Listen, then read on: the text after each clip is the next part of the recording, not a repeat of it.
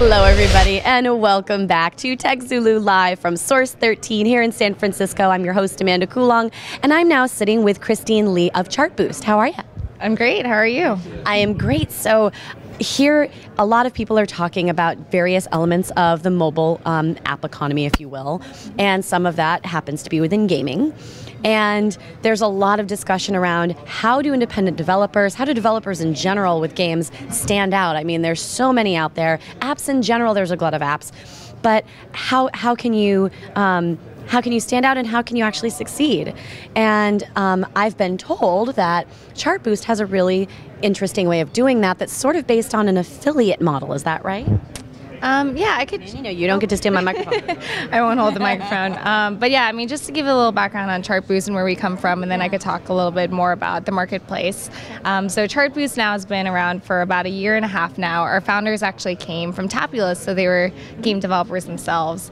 Really, what was important for them was to figure out how to kind of cross-promote within their own users, and then also to work with other developers to really kind of find a solution. So since then, now we are all games. We are about 12,000 apps on the platform, which is very exciting. And something that we have that's pretty unique about the platform is the direct deals marketplace. And this is definitely a haven for indie games. It gives them an opportunity to go into the marketplace, work directly with other game developers, and establish a relationship on their own terms. So they could do a buy or a sell or an exchange based on how they would like their relationship set up. And we actually don't take a cut of that. So that is an affordable way of really taking advantage of the marketplace and driving discoverability and monetization as well. So you've got an excuse me, an SDK, and independent developers can go in and they can identify other developers that would potentially want to cross-promote with them. Precisely. So with one SDK, they could take advantage of a few different things as well. They could take advantage of internal cross-promotion within their own portfolio of apps, and then also to take advantage of the marketplace where they're working directly with other developers, and then the network as well, so they can monetize on the platform and also drive user acquisition and marketing. And what kind of results have the existing apps seen so far? We have great results, and I would say that's one of the reasons why our company is actually growing so quickly. We actually just announced our Series B funding last week with Sequoia. Congratulations, how much? $15 million, so we're very, very excited about that. But that's due to the success of the platform. Fortunately, with the good success that we have on the platform, most of our developers like to help evangelize the solution to their friends. So they're constantly, putting it out in the tweets, putting it out in the blogosphere of, hey, we're getting, $5 to $10 eCPMs on Chartboost. We're making $200,000, whatever it might be. They're putting that out. Other developers are learning about it, and therefore it's become really this kind of viral environment where we're bringing in great developers and great partners. Yeah. So exposure, monetization, I mean, all these great things for these developers. So now that you've got this funding from Sequoia, what is next? It's a great question. We're still kind of in the weeds right now, building out the next couple of big things. We're definitely focusing on growing what we already have today because our solution is so great, and really we do have great penetration in the marketplace, but we could do even more. So a lot of what we're doing is building the team, both on the business and the engineering side, to make sure that we can help support and kind of grow what we already have, and then down the line to also work on new products as well. Sure. Is there a target number in mind in terms of how many developers you want on the platform this year?